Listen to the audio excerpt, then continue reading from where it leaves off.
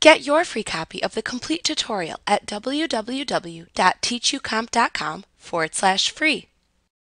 When you add multiple tables to a query in the Query Design window, the joins that you have established between tables within the Relationships window appear in the query, allowing you to access information from any related tables. However, if you are attempting to create a query using unrelated tables, you can create a temporary join between tables in the upper section of the Query Design view.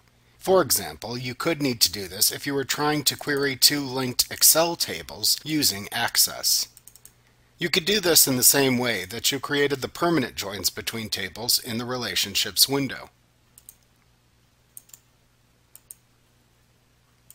You simply click and drag the common field from one table and drop it on top of the related field in another table.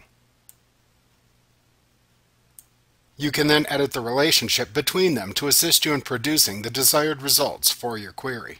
To do this, double-click on the Join line. The Join Properties dialog box will appear, showing the name of the linked fields and the tables. Below that, select either option 1, 2, or 3 to determine how you want the result set to be displayed. When you have the desired settings, click the OK button. Query joins are particularly important as the type of join that you select can drastically affect the result set. Like what you see? Pick up your free copy of the complete tutorial at www.teachucomp.com/free.